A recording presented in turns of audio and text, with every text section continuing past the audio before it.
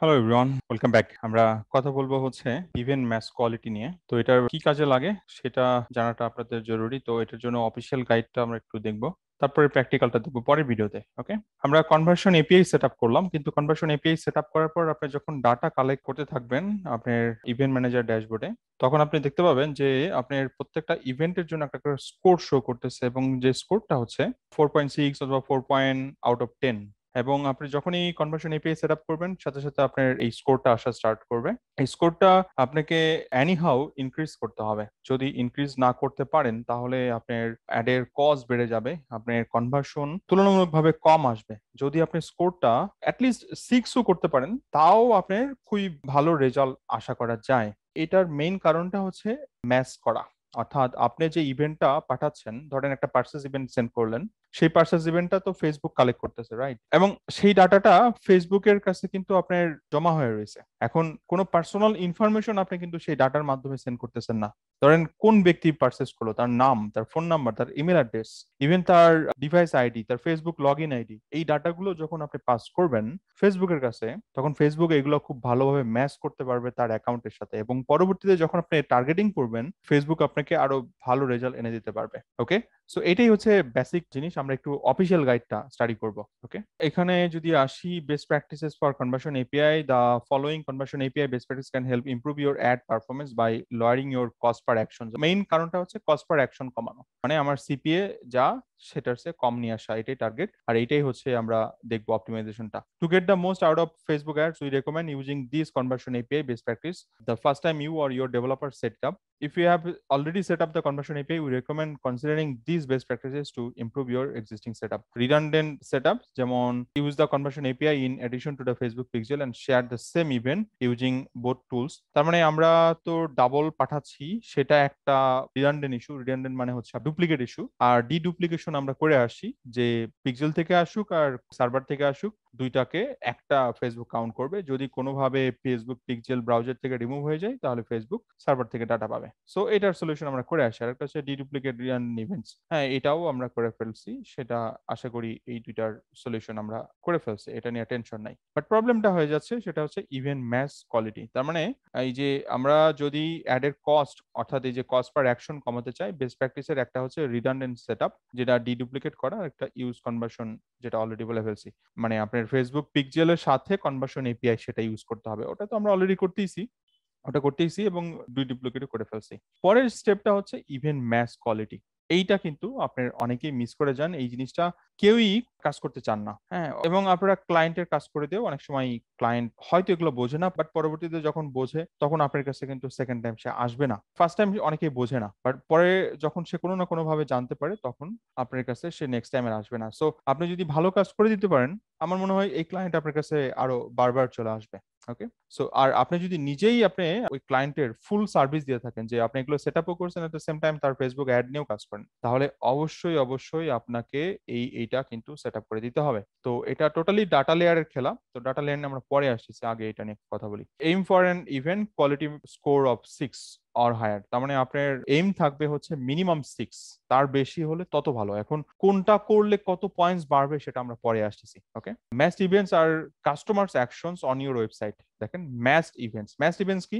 যেমন ধরেন একজন ব্যক্তি পারচেস করছে, আমরা ফেসবুকের কাছে ডাটা সেন্ড করছি, কাস্টমার ইনফরমেশন পাঠাচ্ছি না, যে সেলটা হয়েছে সেই সেলের ইনফরমেশন, ধরেন প্রোডাক্ট আইডি অথবা কত টাকার সেল হয়েছে, কোন প্রোডাক্ট সেল হয়েছে, আমরা সেই ডাটা পাঠাচ্ছি। বাট আমরা এইটা পাঠাচ্ছি না যে অ্যাকচুয়ালি যে এই প্রোডাক্টটা কে কিনছে, তার ফেসবুক আইডি কি, তার লগ ইন আইডি কি, যেটা দিয়ে আমার ওয়েবসাইটে লগ ইন করছে, তার নাম কি, তার ইমেল অ্যাড্রেস কি, সেই ডাটাগুলো কিন্তু আমরা পাঠাচ্ছি না। আমাদের টার্গেট হচ্ছে আমরা এই ডাটাগুলো যদি পাস করতে পারি তাহলে ফেসবুকের কাছে এই ইভেন্ট কোয়ালিটির ম্যাচ আরো স্ট্রঙ্গার হয়ে যাবে। এই যে match events can be used for ads attribution and ad delivery optimization to show relevant ads to people on Facebook. Even mass quality is a score that indicates how effective your server events customer information parameters may be at matching it to a Facebook account. Even mass quality is scored 1 to 10, যেটা এটাকে বলে আসছি, right? Having a high event mass quality score can help decrease your cost per action.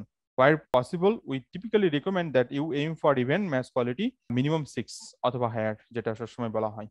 Okay, R check করতে বলছে add অ্যাকাউন্টে। আপনারা এই add অ্যাকাউন্টের কথা মনে অবশ্যই আছে, ইভেন্ট ম্যানেজারের কথা। ইভেন্ট ম্যানেজারে গেলেই আপনারা যেখানে পিক্সেলের ডাটা চেক করেন, হ্যাঁ, সেই পিক্সেলের ডাটা ঠিক এখানে স্কোরটা চলে আসে। এটা তখনই আসবে যখন আপনি সার্ভার সাইডটা সেট আপ করবেন।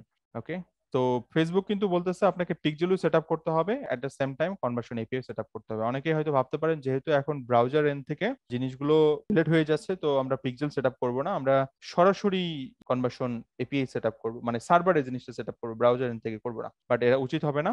সো ফেসবুক কিন্তু বলতেছে দুইটাই সেট আপ করা উচিত। এই যে বলতেছে in addition to Facebook pixel, মানে ফেসবুক পিক্সেল তো থাকবেই, আমাদেরকে কনভার্সন এপিআই দিতে হবে। আবার অনেকে শুধু কনভার্সন এপিআই রাখতে পারে, বাট রেকমেন্ডেড দুইটাই।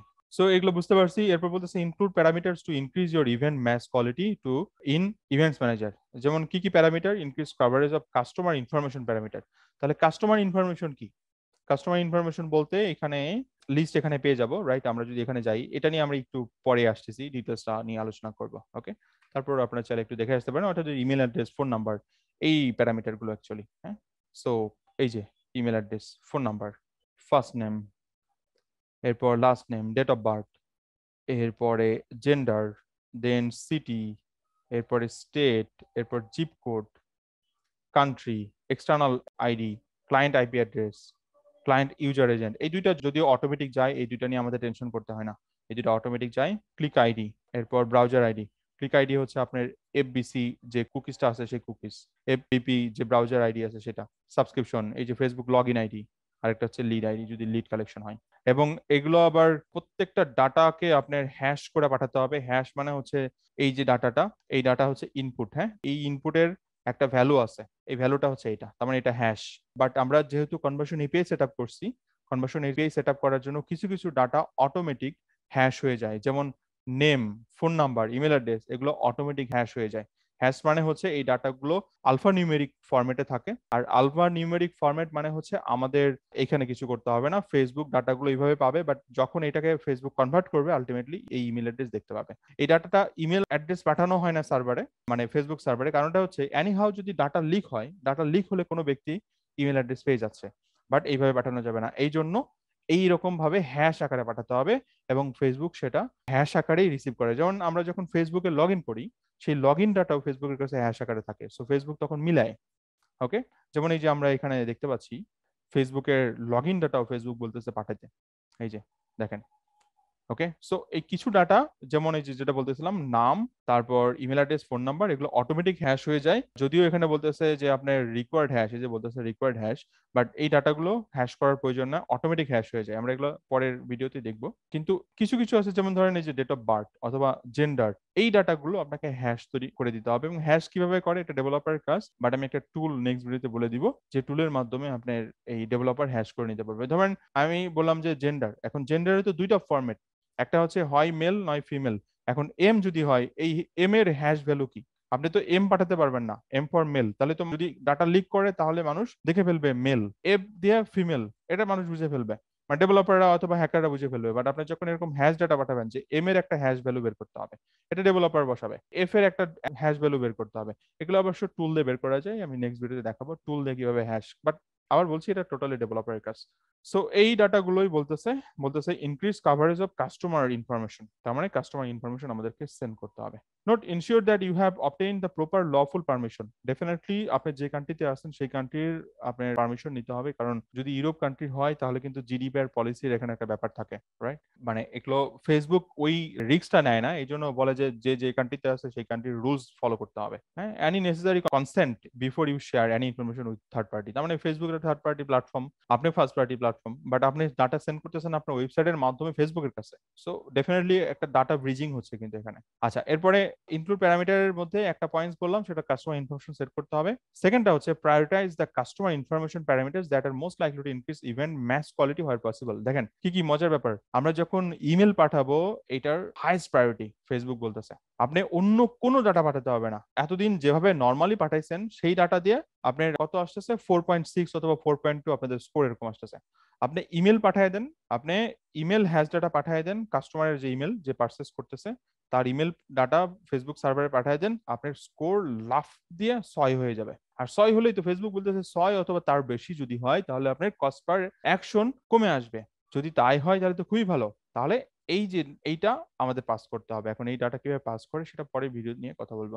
আচ্ছা, পরবর্তীতে বলতেছে ক্লায়েন্ট আইপি অ্যাড্রেস এবং ক্লায়েন্ট অথবা ক্লায়েন্ট ইউজার এজেন্ট। আপনারা যখনই পিক্সেল সেট আপ করবেন, বাই ডিফল্ট ফেসবুক এই দুইটা ডাটা নিয়ে নেয়। আপনাদের এই জায়গাতে কাজ করতে হবে না। আমি মনে হয় আপনাদের অলরেডি দেখায় আসছি ওই ফেসবুক কনভার্সনের উপরের কয়েকটা ভিডিওতে দেখায় আসছি যে ফেসবুক ক্লায়েন্ট আইপি অ্যাড্রেস এবং ক্লায়েন্ট ইউজার এজেন্ট দুইটা ডাটাই কিন্তু কালেক্ট করে বাই ডিফল্ট।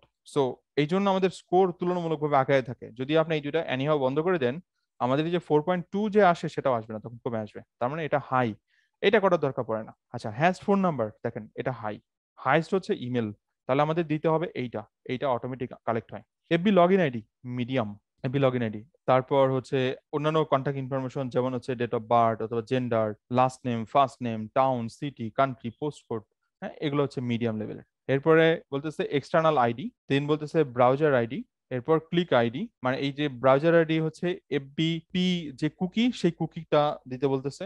এরপর বলতেছে ক্লিক আইডি যেটা হচ্ছে আপনার এফবিসি কুকি। আমরা পিক্সেল সেকশন এগুলো নিয়ে কথা বলে আসছি। এরপর লিড আইডি, আর একটা হচ্ছে সাবস্ক্রিপশন আইডি যদি সাবস্ক্রিপশন বেস ওয়েবসাইট হয়, যেমন ধরেন এক্সাম্পল দিলাম ইডুমি একটা সাবস্ক্রিপশন বেস ওয়েবসাইট অথবা নেটফ্লিক্স একটা সাবস্ক্রিপশন বেস ওয়েবসাইট, কিন্তু মানে এগুলো হচ্ছে লো, মানে এগুলো অ্যাড করলে আপনি পয়েন্টস বেশি পাবেন না। বাট যদি আপনি ডেভেলপারকে দিয়ে এই ডাটা পাস করতে পারেন তাহলে অ্যাটলিস্ট এই যে মানে আউট অফ 10 আপনার তো 9 হয়ে যাওয়ার একটা সুযোগ থাকতেছে। সো এই হচ্ছে খেলা। আদার বেস্ট প্র্যাকটিস গুলো কি? Share your events in real time or as close to real time as possible. The sooner you share events to Facebook, the better the Facebook ad delivery system can evaluate how likely a person is to take your desired action after seeing your ad. So এই ক্ষেত্রে definitely server একটা বড় ব্যাপার।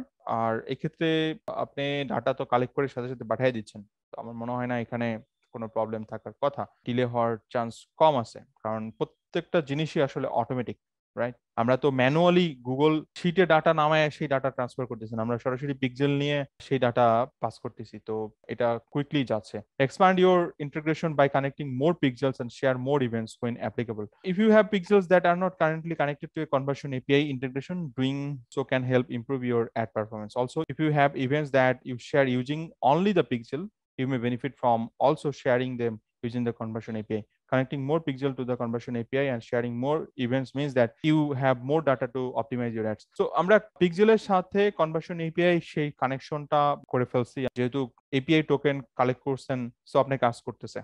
But আপনি events হয়তো কয়েকটা events পাঠাচ্ছেন, আপনি যদি আরো মাল্টি ইভেন্টস পাঠান তাহলে ফেসবুকের কাছে আরো বেশি বেশি ডাটা থাকবে।